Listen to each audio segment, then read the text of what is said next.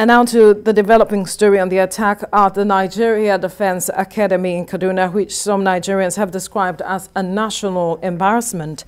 On Tuesday, news of the killing of 2 officers filtered in after bandits gained entrance into the academy's residential area, shooting sporadically. One of the officers was also abducted by the attackers. Confirming the incident, the Academy Public Relations Officer, Major Bashir Jajira, says the bandits who came in a vehicle were said to have passed through the security gate into the academy, disguised in military uniforms, after which they proceeded to the officers' quarters.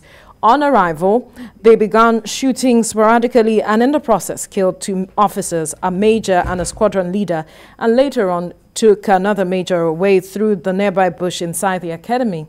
He says troops and other security agencies had since begun pursuit of the gunmen with a view to tracking them and rescuing the abducted personnel.